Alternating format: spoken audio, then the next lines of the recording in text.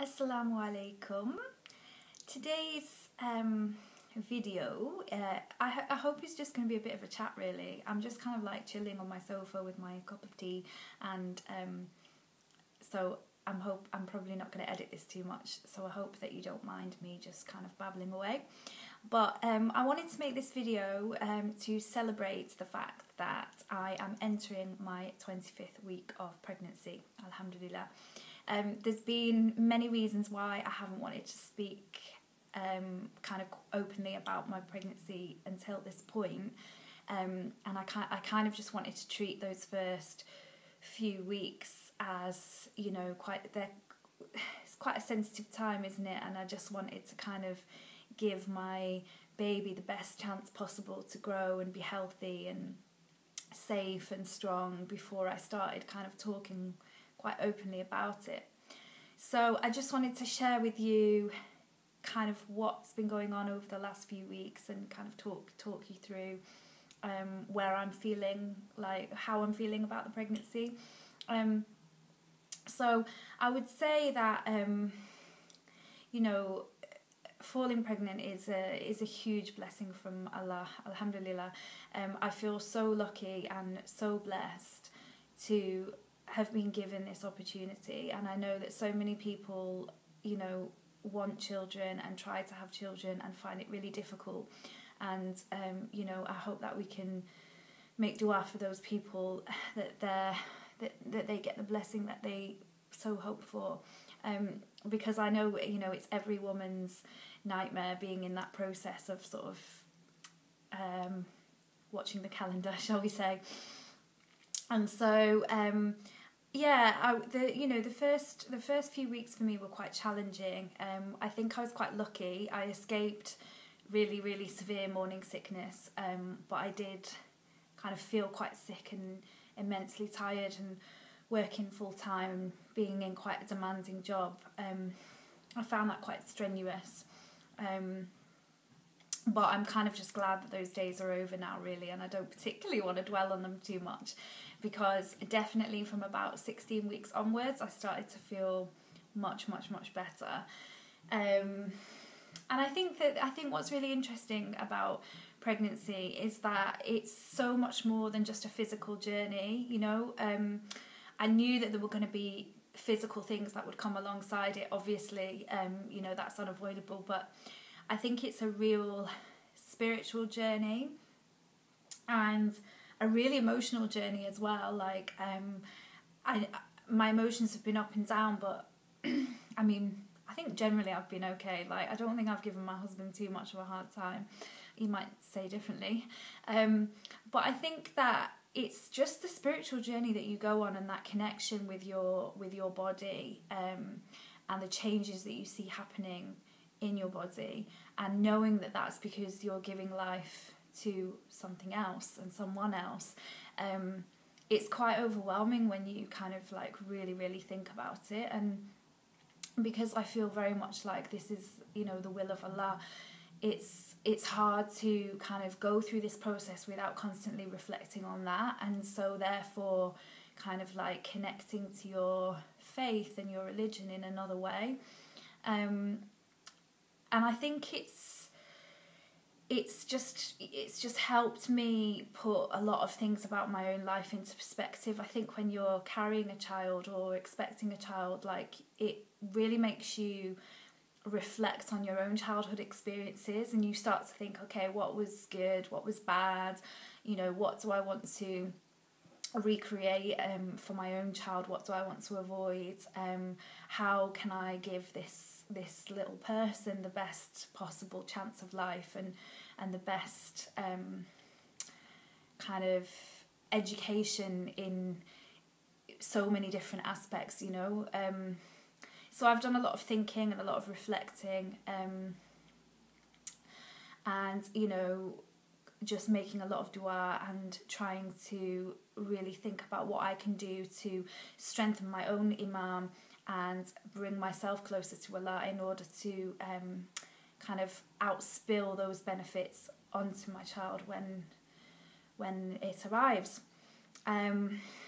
Yeah, so at the moment, 25 weeks in, I'm feeling much more energetic than I have been. I definitely have that kind of like second wind, although the last week has been a bit crazy in terms of insomnia and these crazy sleeping things, and I can't get comfortable, and I'm kind of like just staying awake really, really late thinking about the most ridiculous things, and you know, whether it's about reorganising my house or going back to work or buying a new car, or you know, the things that I've got to do, or you know, one of the biggest challenges for me, and one of the things that has played on my mind so much already, is the whole working mum or stay-at-home mum debate. And I've just really kind of like tormented myself about what I should do, and what decisions I have to, you know, that lie ahead of me that I have to make. And it's just been really challenging because I want to give 100% of myself to my child, but on the other hand, I also feel that I have a lot to offer and a lot to give and a lot still left in me within my career and my job, and it's been very important to me, and it's been something that's helped me to grow as a person. And you know, you question and you analyse everything down from, can I afford it? Is it worth it? Do I want my child to be with someone else during the day? You know, I think it's every mother's nightmare, really. And I think, you know, I haven't come to any conclusions. I'm kind of just going to see how things go, really. But, you know, I think also having a child is about sacrifice, and it is about putting that person first, and, you know, above your own needs and above what you desired for yourself. You know, it's a time of complete selflessness, really. Like, you just want to do everything that you possibly can. I think what's been really lovely so far in this pregnancy is how I feel like I have reconnected with my own mother. I mean, we've always had a really close relationship anyway, but it's different now, and it feels different, and that's really special. And I think that it's kind of, pregnancy has reinforced to me the message of Islam about how important mothers are, and has really reinforced just that sense of like connectedness and closeness to your mother. So it's been really nice to share things with her that, you know, I might not have done otherwise, and have conversations about, you know, when she was pregnant, when she's talked about me and my brothers when we were small, and, you know, it just opens the doors to conversations that you might not have. I think what's also really interesting is how traditions come out all of a sudden. And I was at home visiting my mum during the summer, and we had a bit of a clear out, and we were looking through some of my old things, and we came across some stuff that had been made for me by my grandmother. I'm going to introduce you to them now. But it was really, really lovely because so basically this is one of them. This was a little teddy that my grandma had handmade for me, and there's a few of them. There's this one. Oh, hello. And where's the other one? Oh my gosh, one's got lost. Here we go. There we go.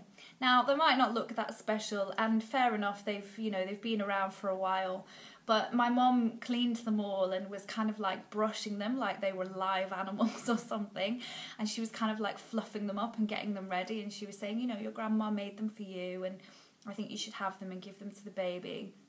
And it's just really, really nice to have like those kind of sentimental things that you can pass down. And this chappy here was knitted for me by my auntie, and I used to absolutely love this teddy because it's just so well like put together and so well made, and it's like the little birdie on the shoulder, and I remember it. It brought back so many memories for me, and so I was really excited to bring these home.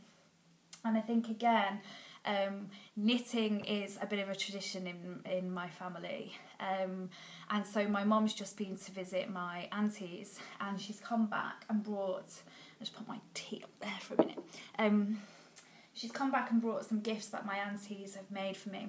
And this is like a little cardigan, obviously, with a really cute little hood and tassel. Now, I don't know whether this comes up on camera, but it is actually humongous and will probably fit the baby when it's about 1 year old, but still, it's really, really beautiful. And I have this hand knitted, I don't know if that's clear, like shawl kind of thing, which it's kind of like a tradition in our family. Like every newborn baby, you know, will have a shawl made by Auntie Jan, and it's just, I guess that's been a really nice thing about the pregnancy so far, has been how old traditions have come alive again, and how you connect with people in the family that you maybe don't talk to that often, or you don't see that often. And suddenly, you know, those traditions come back, and it's just really nice. It's nice to kind of have that sense of like coming together and new life, and yeah, it's really nice like that. It's really lovely, and I think, you know, I just feel really overwhelmed by the fact that there is this little life inside of me, and that all I want to do is nurture it and protect it and kind of savour each moment. And even in the times when I feel really frustrated because I'm tired, or, you know, I've got backache, or something is sort of annoying me a little bit, I still think, you know, gosh, I'm so blessed, and this is such a special time, and I know that when the baby's here, like, I will probably miss the fact that it's not inside of me anymore. And so in a sense, like, I feel like I can't really talk too much about symptoms and feelings of, you know, this and that, and because pregnancy for me has been much more of a kind of a deeper kind of journey, I suppose. Yeah, I mean, I would be really excited to hear about if there are any traditions and things that that you guys have gone through, or, you know, things that have been passed down to you or your children, because I think that's always really nice. I think that sentimentality is really lovely. And if you've got any tips for me, then that would be amazing, because in reality I don't really know what I'm doing. And although I thought I might be a person who would read up on absolutely everything, I actually haven't at all. I've kind of avoided kind of reading too much around pregnancy. I just wanted to go with the flow and feel it in my own way. But, you know, if you do have any tips, then I will definitely be open to that. I've just had like a really long holiday over the summer, and I'm going back to work tomorrow. And I'm kind of thinking, oh, you know, part of me just really does not want to go back. And part of me is thinking, actually, no, this is good, because 25 weeks in, and I feel at the moment like this is never going to end. Like, I want this baby to be here right now, and I've still got a very long way to go. So maybe work will be a good distraction for me, and it will help pass a bit of time. Yeah, so I'll be excited to see what the next few weeks are going to bring, and I will update you, you know, a little bit more with, I don't know, maybe things that I buy or products that I think have been really helpful. But let me know if there's any particular angle that you want me to go down with this, because I'm not really sure how to talk about it, really. Yeah, okay, so that's my update for now, and I will be back soon with another video. Alright, take care, Assalamu alaikum.